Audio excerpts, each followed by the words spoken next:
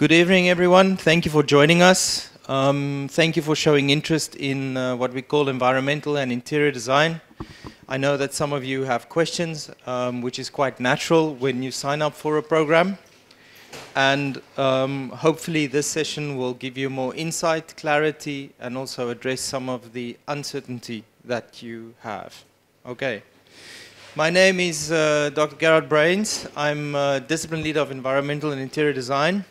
I've been part of the faculty now for 9 years.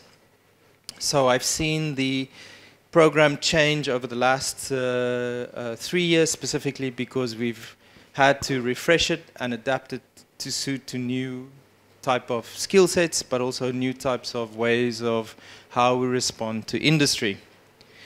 I think what is important to emphasize at this point is that when you enter or join E&I, you shouldn't be dispelled or think that it is simply just one type of professional experience that you will get. Because when you talk about environmental qualities, you will actually be dealing with a lot of scales and spatial questions. When you deal with interior design, you would be dealing not just with interiority, but also architecture, and at some points, possibly urban design. So you have to see it as a type of multidisciplinary, multi-scale, professional qualification. And it's important that you understand that. And it's very different, and I think you know this, because a lot of other disciplines or courses or curricula would require you to sit in a lecture hall with 500 students, and that you will extract your knowledge from maybe a 1,000-page booklet. But when we talk about design, specifically when it comes to space, you will have a lot of hands-on experience, meaning models, making things, breaking things, testing things, drawing things, and producing three-dimensional objects from that. What is important is that we operate on a studio culture. Like I said, you will not be sitting just in lecture halls. Your classes, more often than not, would be no more than 30, 40 students, if as many.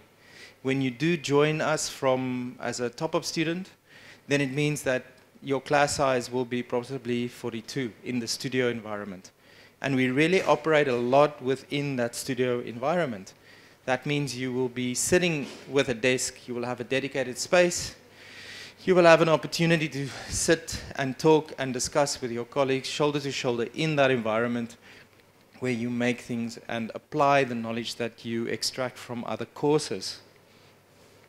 So basically year one, I don't know if you know, but we have just implemented a new curricula. That means that for your year one, you will be exposed to primary skill sets within design. And it might not be applicable to most of you here, but it is important to know that slowly but surely every year we will now update or roll out the new course structure. So for year one specifically, it deals with the idea of space, it deals with the idea of representation, it deals with the idea of making and of materials, and then added to that, ideas of scale. So all of these things are being packaged within a new type of studio environment with different tutors where they will alternate, so you actually get a very wide and a very broad type of experience to enrich your, I would say, your core foundation within the program. These are examples of previous student work where they really dealt with understanding the body and extending certain functional aspects within body and space. We encourage students to test a lot. Students might in the beginning not understand why it is done, but for us it is important that any designer within the spatial discipline understands that one version will probably be followed up by 10 other versions, because then you have a better in-depth knowledge of what all of this requires as a profession. And please note that your tutors will, at this point, when I started, possibly only you had 3 doctors teaching you in the spatial field. Now, basically 50% of your tutors are all qualified doctorates, and they come from institutions such as the Bartlett, Delft, RMIT, and even places like Harvard. So they really, really know their stuff, and they really take that skill and they plow it back into your design knowledge. Year 2 is when we actually shift the premise from going from the body and space into what we call typological studies. That means your understanding of different room types, how they function, and the largest setting that makes up an environment is being questioned. We have a lot of ongoing work that deals with making, and we specifically focus on TIO at this moment because one of our tutors, Assistant Professor Daniel Alkin, really focuses on certain user group within TIO and how they produce and replicate certain conditions and functionalities of space. You will see a lot of examples here is really trying to understand the basic human condition of living, and that is both at the interior as well as exterior scale. Year 3 is when we shift the gear once more. This means that we go from very simple typological understanding, meaning from kitchen, bedroom, bathroom, living room, lounge, corridor, staircase, as separate entities, to a condition where all of these conditions are mixed. This means that we draw from Hong Kong as an example. We do a lot of studies on complex buildings that have, or spaces that have interlocked spatial forms.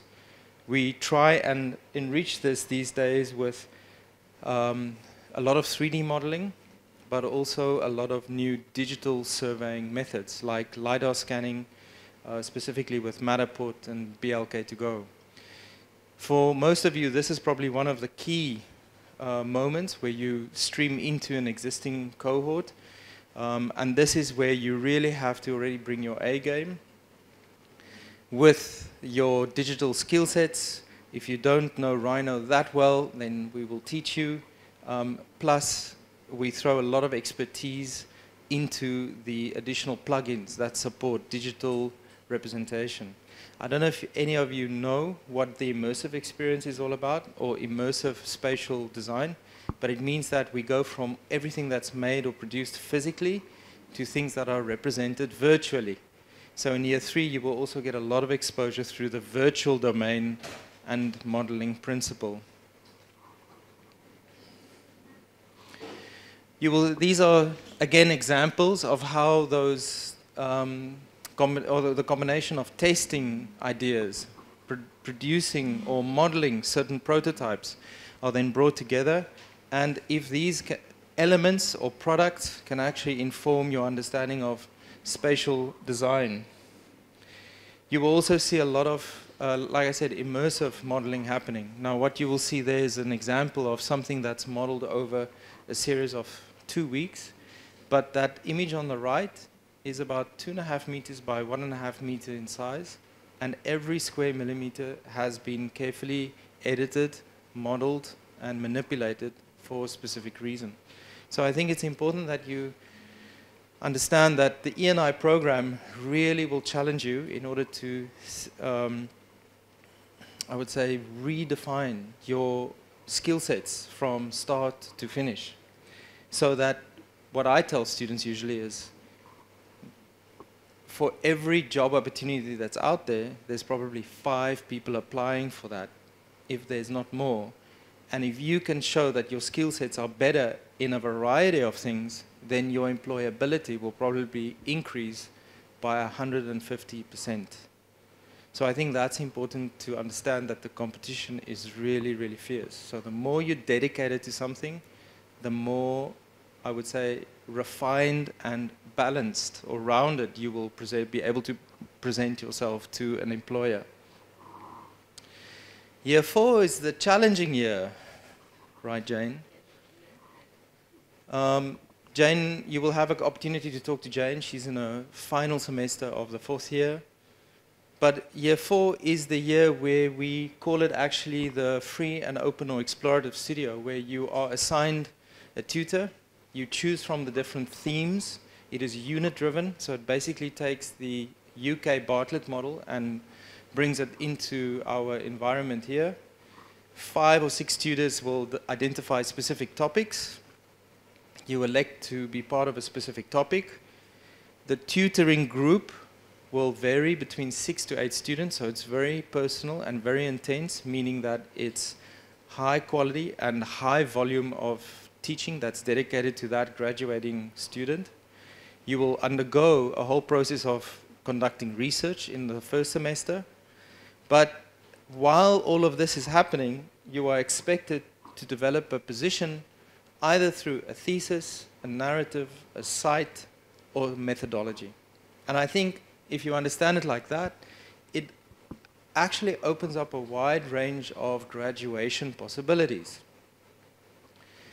In a conventional sense, if this was just a school of interior design or a school of architecture, you would have minimum requirements that fulfill an architectural graduation product or an interior graduation product. But because we are dealing with environment and interior, what you will be able to graduate with could be a way of defining a method of making something, could be a way of rewriting a history of an object, of space, or the use of space. Or it could even be the way that certain printmaking facilities are changing the way that we talk about form, that we talk about pattern, and that we maybe talk about experiences of the environment. These are some examples that have all graduated, and all these examples have gone on to conduct master degrees at reputable postgraduate schools, whether this is in architecture, landscape architecture, urban design, or even interior architecture. So, as you will see here, again, this could just be an example from one graduating year, where the variety of the work is so diverse in scale and material representation, but also in the way that they are positioning themselves within a design context, where what has happened before is as soon as the students present the work, there's professionals in the jury, and that they already take their business cards, hand them to the graduates and say, we see a potential for you within our firm. Last year, we've had 3 candidates receive job offers within 6 hours of the final presentation. So I think that says something. And what you will see here is definitely not something you will see in just an architecture school, an interior design school, a product design school. It's all of the above. So I think it opens up a lot of potentials and opportunities for you, whether you think, okay, maybe I see this as a stepping stone, or maybe I see this as the basis through which I can go on to do a postgraduate and even a PhD qualification. These are, again, more examples, and you will see it really takes on digital production, hand abilities, modeling, fabrication, etc. Every year, each of the study years are supported by a series of electives. The electives is drawn from a pool from within the School of Design, which you can choose from. But it also gives you an opportunity to choose electives that are outside of the School of Design. So when we talk about the electives here, it means that there's maybe part-time tutors or full-time tutors that actually want to develop one specific core technical issue in an elective, and you take that skill set and you apply it back into your design studio. So see the design studio as a mechanism that catches all the knowledge that you gain from the electives. Usually electives are just 3 credits or 2 credits, and the core studio, which is the bulk of your educational environment, is 6. We have extracurricular activities. In the post-COVID era, people are already traveling again, so we have service learning, which is going to Japan, but it also means we have workshops, we have outreach programs, and we even have workshops conducted by E&I PhD students that really, really radicalize the idea of how environmental experiences could be useful in your design practices. In terms of facilities, look, as one sees it, it's quite simple. If you're part of SD, or the School of Design, you have access to everything in the school. You have access to the digital production output center. You have access to the 3D printers. You have access to the laser cutters. You have access to facilities of binding, making, producing books and graphic products. You have access to the workshops that deal with metal, wood, plastic. You have access to the CNC milling machine or form fabrication or molding.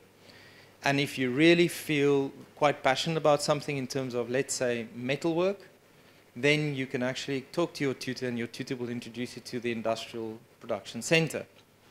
And that then means that slowly but surely it's an intensification of your skill sets that you can use other things and facilities within the wider university.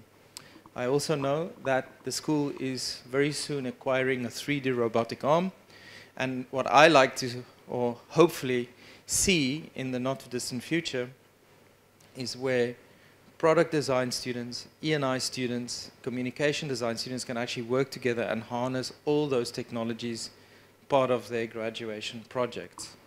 I think it's quite beneficial if we manage to widen our scope of understanding that it's not just drawing and section and model building, but actually maybe products that are extracted from everyone's graduation experience. What you see on the left is one example of an elective that was called one-to-one, and that means that the whole emphasis was simply focused on the connection between materials. And that's quite unique, because in electives usually you would probably be sitting in a room of 50, but in our electives, there you see you have 15. And it's a very personal, type of experience, very much one-on-one with the tutors and the students, and it gives you that tangible, material feeling of things, that it's not just paper-based, but actually applied. On the right-hand side, service learning. Right. There's always a question about entry requirements. These things you can read up quite easily in all the prospectus. But I would say, when it comes to submitting a portfolio, there's a certain minimum requirement. When it comes to presenting yourself in the interview, there's a certain minimum requirement. For example, 1, don't be late for the interview. 2, be prepared for the interview. Understand also your abilities, what you're good at, what you're not good at. And being honest about that is not a bad thing at all. It actually makes you, the people doing the interview, aware that you realize that where you need to grow and what you've already covered. When you put together your portfolio, graphic eloquence, a well put together portfolio is graphically and visually appealing. It has structure, the information is clear, it has a statement on who you are, what you've done, and it gives a wide variety of examples of work in the creative field. Now, just know that it's not just about building something or painting something or drawing something. It could also be part of maybe writing things. But we encourage more visual things and tangible products that you've actually been involved with. So show that, explain that, and don't cut yourself short on just submitting 2 A4 pieces of paper and think that is a portfolio. Remember, we sometimes get a portfolio that is packaged in a way that looks like a product already. So it comes in a book, it comes in a casing, there's a beautifully inscripted name in it, it tells us exactly who they are, and it really shows the design dedication of that applicant. Now, questions we've already received. Usually we get these ones. What is the future career path of this qualification? It is very wide and very diverse. Our graduates go on to study in accredited master's programs in Hong Kong U, Chinese U, RMIT, Bartlett. We write these letters of recommendation, and it's quite interesting to see the diversity of the programs that people are interested in. Last year, we've had, I think, 6 people placed in international programs, of which the most extreme one was in the University of British Columbia in Canada, talking about narrative design, which is quite interesting. Very different to spatial design. But nevertheless, if they have a passion and interest for it, then so be it. So what you will see here is simply many options, and you can then choose the scale that you really feel comfortable with, or you choose a scale that you want to specialize in. I think that's more important. Can I connect my study towards an architectural degree after my graduation of the subject? It's not subject, but it's really a qualification. Of course you can, see above. 3, is there any exchange program for senior entry students which related to environmental and interior design? Now, my question is always this. When we have people who come in and want to join E&I, within the first month or 6 months, semester, they say, can we go on exchange? Exchange programs are arranged based on the quality of the student. If the student is performing well, if there's evidence of good work, if the student can show maturity in being able to handle a lot of work in their study career, we can consider it. But if there's underperformance and the quality is not to par to international standards, then if we do send those students out on exchange, we're actually setting them up for failure. So we're doing you a disfavor. So I think that the idea of exchange is a nice one, but we need evidence to say why it is needed and that you can actually handle it. Remember, exchange is a very, I wouldn't just say adulting, but a very mature thing for any student to undertake. You're about probably more than 5,000 kilometers from home. You would have to understand how to set a work routine.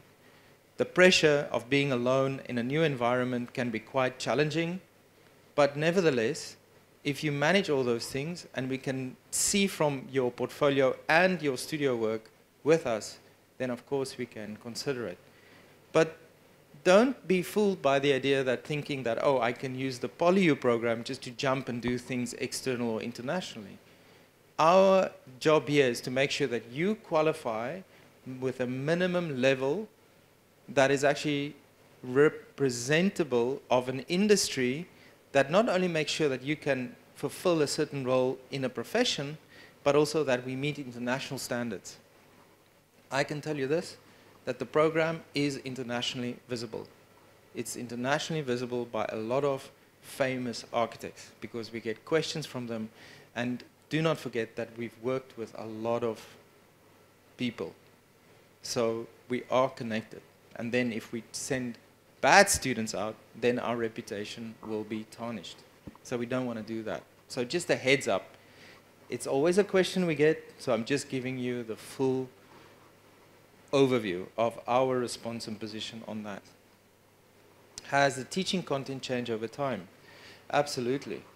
I mean, just over the last 2 years with the new curricula, there's a gradual refreshment process that happens now in 2, 3, and 4. So year 1, totally new.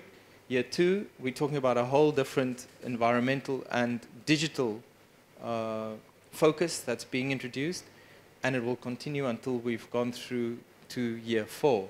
So it definitely has to respond to things that we see internationally, but also technically, how the technology is changing our profession.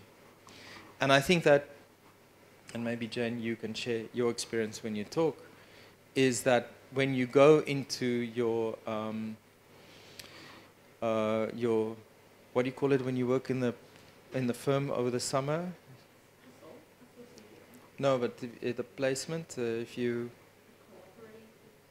part cooperative project, but also part of your professional experience being placed within a company, they really, really look for the students who can actually already draw and use a lot of software and software platforms, because that is part of things that they really need. Those are skill sets that they don't have time to teach you.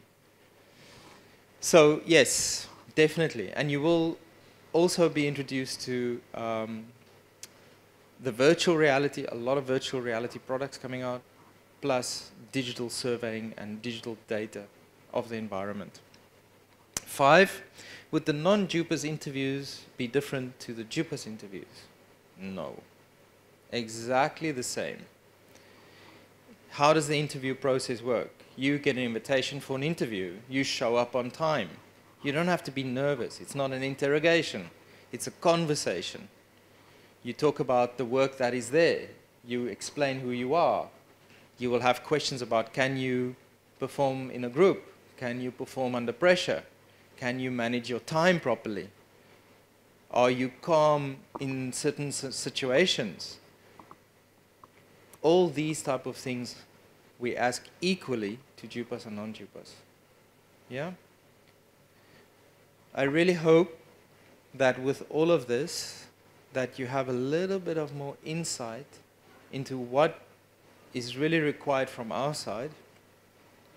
And also know this, that all of the tutors, all of the professors, all of the individuals involved in your education are serious and committed to making sure you graduate on time. But equally, that we hope we have or attract mature students who understand the need for graduating within a specific school with specific standards. Okay. Thank you.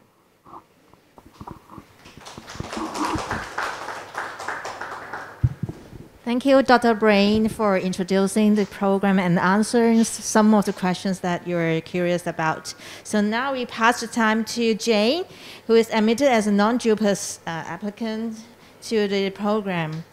And I'm sure that she will share more about her portfolio and her experience in PolyU. OK， 咁我接下嚟就用廣東話講啦，咁樣大家係咪都聽得明廣東話？係好。咁我就簡單介紹下自己嘅 background 先啦。咁我知道你哋全部都係 CC 嚟嘅。咁但係我係 HAU Space 嗰度轉過嚟嘅咁樣。咁我就喺呢度讀咗1年半，而家係讀緊呢一科嘅 final semester 咁樣嘅。咁我接下嚟咧就會同大家講下我喺 PolyU 做過嘅 project 啦，仲有我之前申請入 PolyU 裡面用到嘅 project 啦，同埋大概講一下我哋 PolyU 個studio culture 係點樣嘅。咁第一個 project 咧就係一個 research project 嚟嘅，係 final year project。咁而家係都係仲做緊嘅。咁佢就係一個 research project。咁就因為 bachelor degree 咧，通常都會比較少嘅 research， 多啲係 imaginary 嘅。咁但係如果你有接觸到多啲 research project， 你就會對你以後想 apply master 係一個好好嘅橋梁咯。咁我想做嘅咧就係一個油麻地果欄。咁我要研究嘅就係佢嘅時間性，就係一個地方如果用唔同嘅時間去睇呢個地方，你會有唔同 sense of place 嘅咁樣嘅。咁我就 set up 咗個 camera 去拍咗油麻地果欄嘅嗰條街24小時嘅變化，見到佢條街夜晚係活躍起身，但係朝早又開始冷清翻，就冇到夜晚就會開始又會熱鬧翻，有啲人去unpacking 啊 loading 佢哋嘅水果咁樣啦。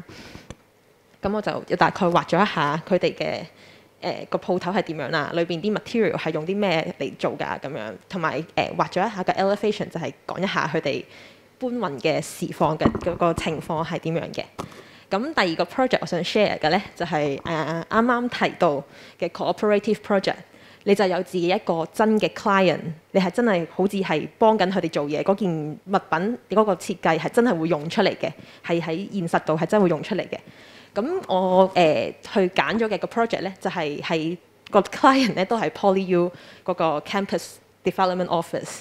咁我個設計咧係要做一張凳，咁樣就前期先做咗一下個 site analyst 啦。咁我設計嘅凳就喺 set core 呢個位，咁係離 PolyU 遠少少嘅。咁個人使用嘅人數就相對少。咁個 client 嘅要求就係想唔想可唔可以將設計少少嘢擺喺裏面，令到個 place 去 activate 起身，多咗人去用呢個 place 咁樣。咁我哋就想去睇一睇，就發現裏面好多人咧都係中意坐喺啲矮嗰啲台嗰度嘅喎，高台咧就冇乜人用。咁原來個原因咧，我哋就去做一個訪問調查。咁個原因就係因為原來佢哋係好少人用高台，原因係因為佢哋覺得冇高凳，就中意坐喺度。反正佢哋一逗留就逗留1個鐘以上嘅。咁就我哋就喺度諗，有冇可能做一啲凳係可以有2個唔同高度嘅咧？咁呢啲咧就係我哋用主要 material 係 stainless steel 咁樣去喺樓下個 workshop PolyU workshop 嗰度去自己揼出嚟嘅，係啦。咁可能唔係好清楚啦。咁有3張凳，咁係可以攝喺唔同位，全部凳都係可以 flip 啊，或者係通過唔同嘅 insertion 就可以有2個高度咁樣啦。咁第3個 project 咧就係我入 Year 3第1年做嘅 project 嚟嘅，咁亦都係我至今最中意嘅 project 嚟嘅。佢就係一個 narrative project。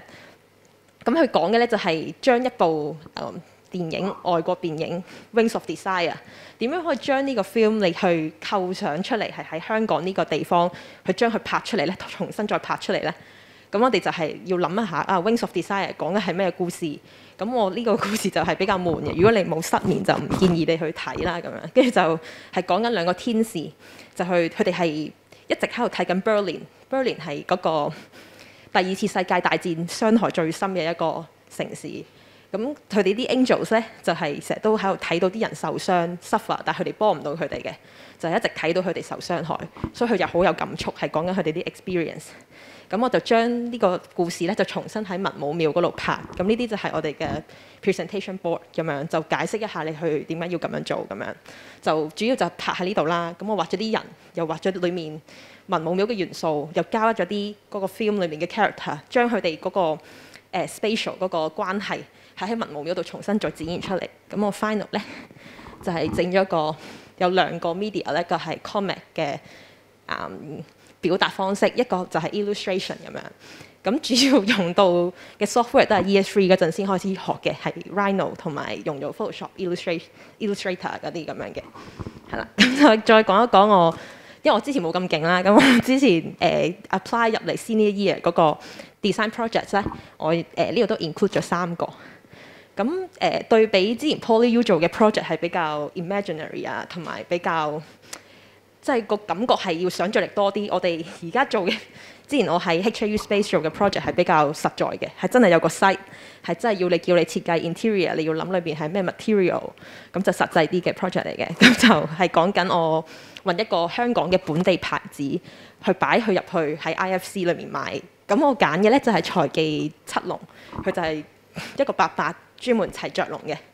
咁我就將佢哋整雀籠嘅 procedure 咧，咁就攞意粉咁樣去整咗個簡單嘅 model 啦，就將佢去 apply 落去呢個我嘅 store 嘅 design 裏面咁樣嘅，係啦。咁就係一個你整雀籠都係喺個 bamboo 度你 punch holes， 跟住去插佢入去咁樣。我就將呢個咧就做咗個 wall display 嗰個架咁樣，係啦。咁第5個 project 我 include 咧就係一啲 hand drawings 嚟嘅，就係講緊喺一條街呢度行過去對面，你所感受到啲乜嘢你就畫出嚟。咁我畫嘅咧係垃圾同埋垃圾桶嗰個關係。一個垃圾桶佢打橫打直，佢可以 cover 到嘅 area 係咁多，啲垃圾應該入翻去某一個垃圾桶，根據佢唔同類型嘅垃圾咁樣。係啦，呢度都係同一個 project 嘅hand drawings 咁樣啦。因為嗰陣係未學到點樣畫model 3D modeling， 全部都係 based on 2D， 就係啦，自己整咗個site model 啦。咁除咗 interior 嘅 project 咧，我 HAU Space 讀嘅第1年都有讀到 graphic design 嘅。咁我就自己對自己呢個 graphic design 嘅作品都好滿意，咁我就都放咗入去。佢就係設計講緊 Adidas 嘅嗰個樓，佢砌咗出嚟啦咁樣。咁我就將，因為 Adidas 你諗起都係3條線，我就將衫或者線或者同呢個 building 形狀嗰個設計元素都擺咗入呢個magazine 嘅嗰個 design 裡面咁樣。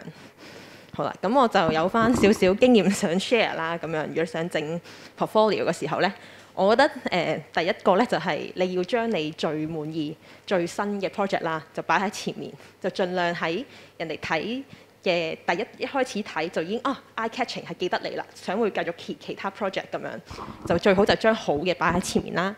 咁第2咧就係嗰個 graphic design 係好重要嘅，咁就你要一個好好嘅 template， 要好清晰，係好 consistent， 可以人哋一睇一本係成本好完整嘅感覺咁樣。咁第三就係 less is more。我記得我上2年前交嘅咧係20頁啊嘛，咁就如果你冇20頁嘅好 project 咧，就唔好夾硬要加啲你覺得唔係好滿意嘅 project 揀喺到20頁。我就覺得你擺一啲你覺得好有自信嘅，或者你係可以 show 多啲 development， 中間唔一定要淨係整 final， 可能你 process 啊嗰啲都擺入去係好過你 show 一啲你唔中意嘅嘢，咁就簡單就得㗎啦，唔使話一定要要俾你睇晒10個方面我最叻嘅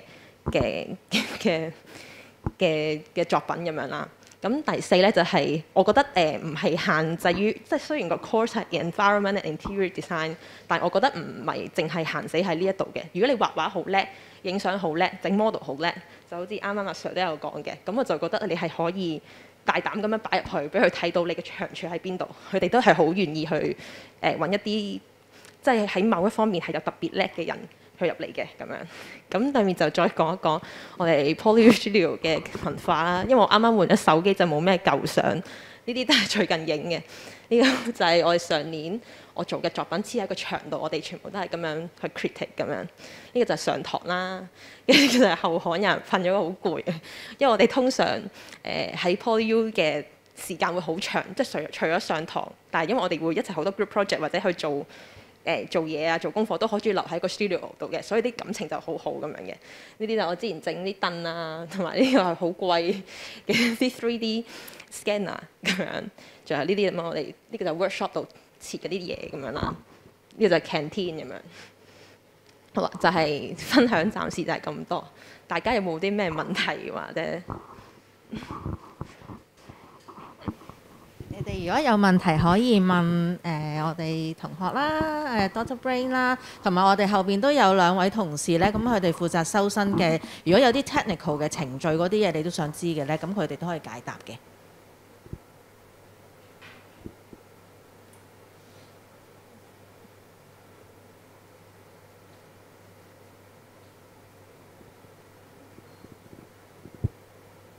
大家都好清楚。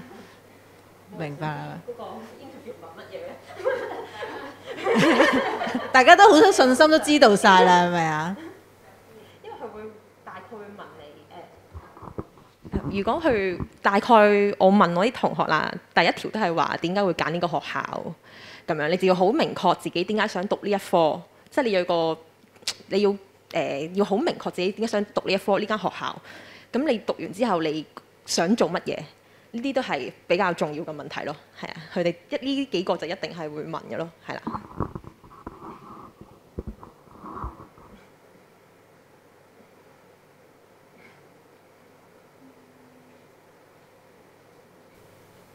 Is there any question？ 你哋係全部都係嚟緊，即係呢一年報名啦，定係要再下一年先報啊？呢一年啊？哦，明白。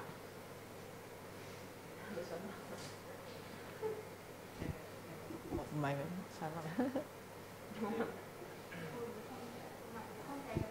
好高，非常高。睇下你對自己作品要求有幾高。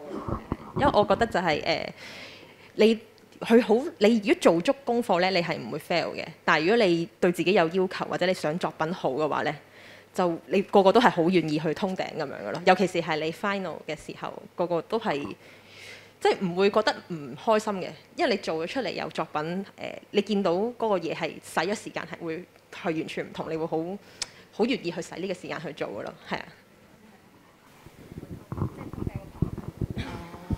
Is there any overnight work that you have to handle? I think you need to look.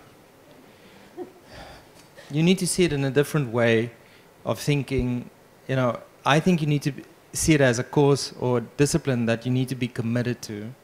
It's very different to history. It's very different to mathematics. It's very different to studying economics. The studio environment will require you to work late at times. But it's not outside of the norm. Well, let me put it this way. I always think that students who work too much in the studio and go through the night all the time, I think they have bad time management. That's really my opinion. Because if you get into a rhythm from day one when the semester starts and you just get going, I would say you wouldn't need to be in the studio after 9. But my impression is the students waste time. They spend a lot of time and energy on their phones, chatting, 2-hour-long lunches, and then all of a sudden they wake up by 6 p.m. and are like, oh, now I have to work through the night. And my impression is also they use that as an excuse to family saying, oh, I have to work, it's so intense. But what they're not saying is they're not good at managing their daily activities. The second thing is where other courses would require you to spend money on books, right? I don't know if you know, but chemistry, year 1, usually the handbook is that thick.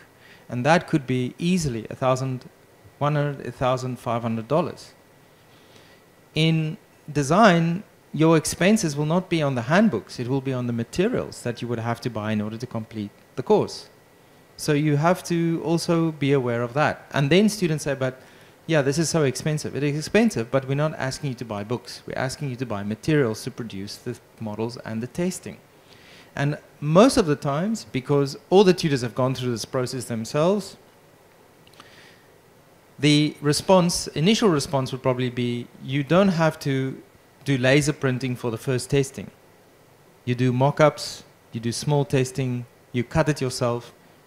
Maybe your 3rd, 4th, or 5th version of that model only is when you start doing it on laser or 3D. And even then, our students are really resourceful. They find a different way and a cheaper way.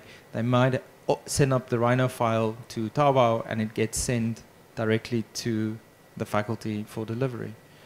So these are real practical things that you have to keep in mind.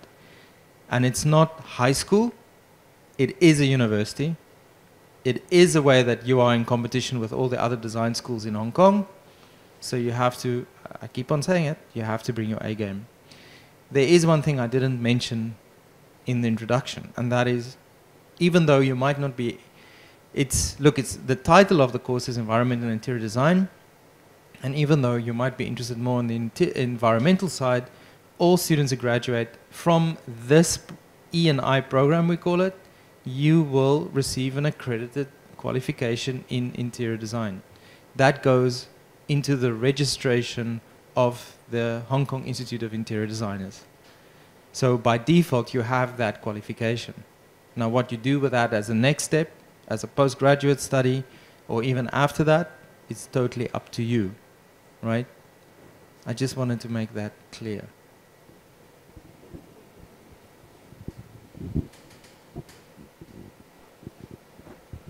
仲有冇問題？如果冇咧，我哋就 end 今日嘅 session 啦。咁如果有興趣，可能仲想問多啲問題嘅，當然可以留低啦，又或者之後都可以 send email 俾我哋嘅，係啦。咁你哋可以頭先早入嚟嘅同學仔，可能攞本小冊子，咁入邊都有我哋啲contact information 咁樣咯。好多謝大家。